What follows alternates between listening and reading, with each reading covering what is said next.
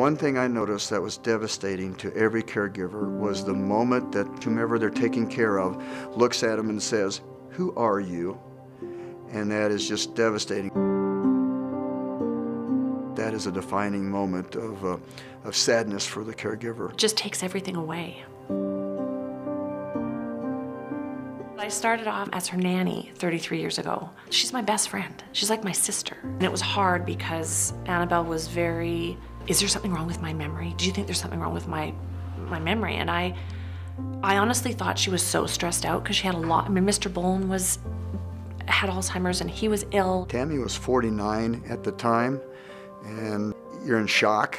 There's a little bit of denial. I thought she would want to know all she could find out about the disease, what treatments there were, what medicines and stuff, and she wanted none of that.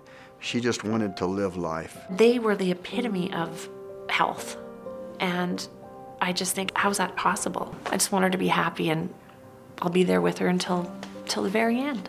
The stress, the emotional stress is tremendous. In my book, I use the term, no good deed goes unpunished. Things like this. You're dressing them on the bed at night, and Tammy starts to hit me. And my first thought is, I have done all this for you, and you're beating me, and then you stop and think, it's not her. She didn't do this. She was who she was 10 years ago. She would drive here every single day, and one day she called one of her daughters and couldn't find her way home. 5 years into the disease, Tammy and we made a decision to sell our house, and I was able to find a location that had independent, assisted, and memory care all in one 3-story building. But around that were 81 cottages that you could live and own and be part of before the ultimate need for Tammy to go into a memory care unit. So when Tammy moved into the memory care unit for 24/7 care, we were warned by the Alzheimer's Association and others that when you move somebody with dementia or Alzheimer's, a dramatic move like that, their health can decline significantly.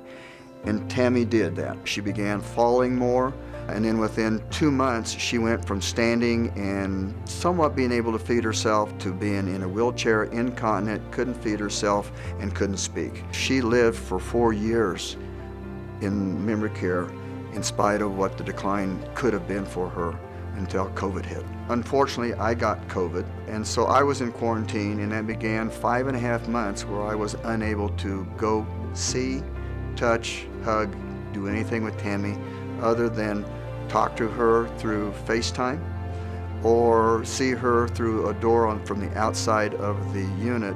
I found another location that with proper PPE, had to mask up and cover up and everything, allowed me to move her there, and in the memory care unit I was able to begin to see her and feed her again for the last 3.5 months of her life here.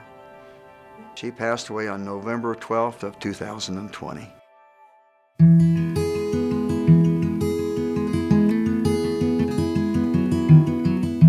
Alzheimer's Association was a tremendous help and support. The first thing was education. We could not have done it.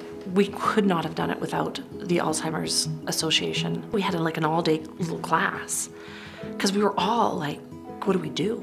How do we do this? They were a huge help. Their 800 number, I used it frequently just to call and talk to someone. Hey, I'm facing this. Many times they gave me help and advice that I took and was very helpful to navigate this difficult situation that you don't even know what's going on or why. We were in a support group that included both the person with the dementia or the Alzheimer's. If there's one thing you do, participate in the walk and donate as a result of that walk.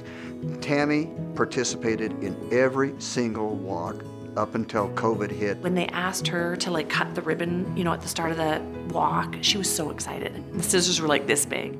She loved that, and she loved being able to help raise money where it's needed. So I know it was really important for her, especially with Mr. Bowen having Alzheimer's.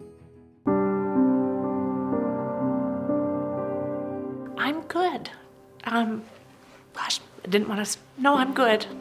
It's hard, I miss her, but we still have fun.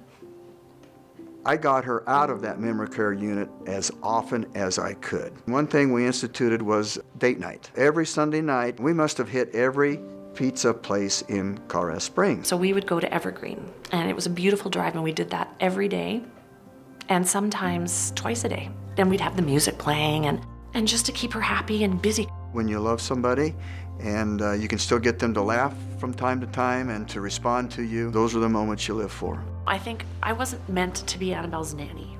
I feel like God put me there for now, for our grown kids. It's a horrible disease, but we had a good life during that, and you can have a good life even with Alzheimer's if you devote yourself to it.